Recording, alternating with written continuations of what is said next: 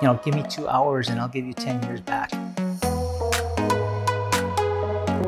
A cure lift is my take on a full smash facelift that emphasizes quick recovery. I kind of do the parts of the smash facelift that I find that are essential.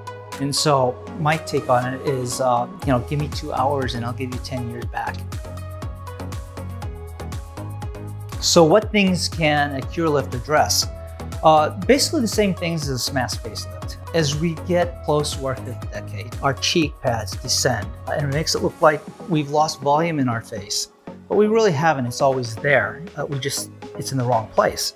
And we start developing jowls, so we look hollow through the lower face, but we look boxier and square. So this is just misplaced volume.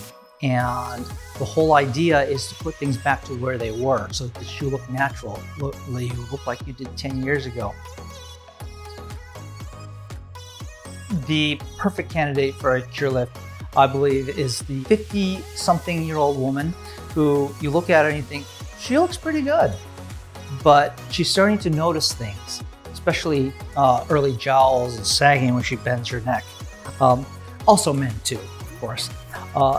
But these are people that just need a little tune-up and want to look about 10 years younger.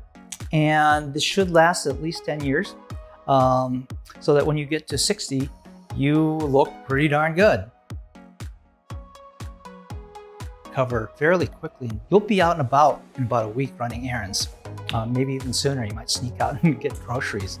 And by 2 weeks, even your family and friends aren't sure what's going on with you, except that you look great. Well, there's a stereotype out there about facelift, and I guess the procedure doesn't always have the best reputation because people think everyone looks really pulled tight and unnatural. And that's a stereotype because I think it's true. And I don't think that should ever happen. What we want to do is put structures back to where they were. And once we do this, you're not going to look any different than you did 10 years ago. There's, as I said, no reason to look unnaturally pulled. And so we concentrate a lot of our dissection and surgery in the deeper tissues rather than just pulling on the skin, which is how you can look very unnatural.